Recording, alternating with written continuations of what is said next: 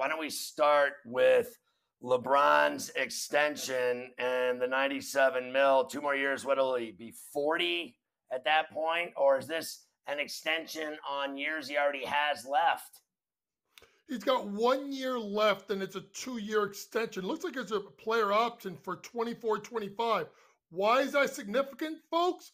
Bronny James comes into the league in 2024. So maybe LeBron opts out, but this is definitely the way this lines this up is this makes the Lakers have to make moves because he can get out of there in a year after the 23-24 season. If things don't go well, he could be gone. Look for the Lakers now to start to push their chips to the middle of the table. Whatever chips they got, I mean, those may be, checkerboard chips that they're going to try to push to the middle of the table. Whatever chips they got, you better start pushing to the table. Otherwise, LeBron is gone after 23-24. He'll opt out.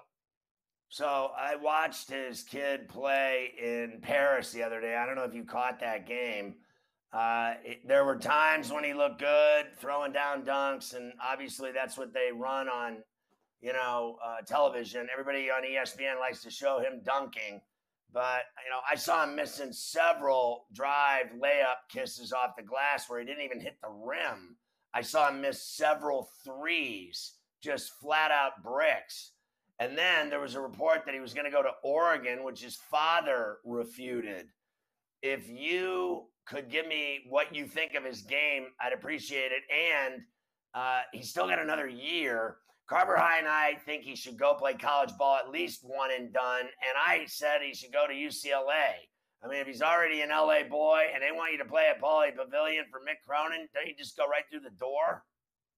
I mean, playing right there will put him right next to his dad with his eyes on him all the time. Listen, this is partially about NIL money. Listen, he's number 38 in the draft board, and I'm sorry, in the top 100 for ESPN class of 2023. We're not talking like DJ Wagner. Good. I mean, he's good. He's gotten better, but with all the pub and with LeBron talking on him, Ferrall, he's only moved up like 4 or 5 spots. He hasn't taken that huge leap into the top 20, top 25 players. But I will say this.